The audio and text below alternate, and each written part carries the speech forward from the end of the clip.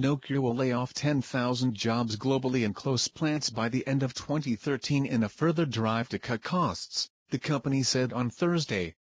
The cuts mean that it will close some research and development projects, including in Ulm in Germany and Burnaby in Canada.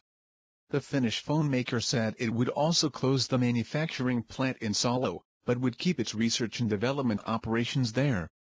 Nokia is fighting fierce competition from Apple's iPhone and other makers using Google's popular Android software, including Samsung and HTC. It is also being squeezed in the low end by Asian manufacturers making cheaper phones, such as China's ZTE.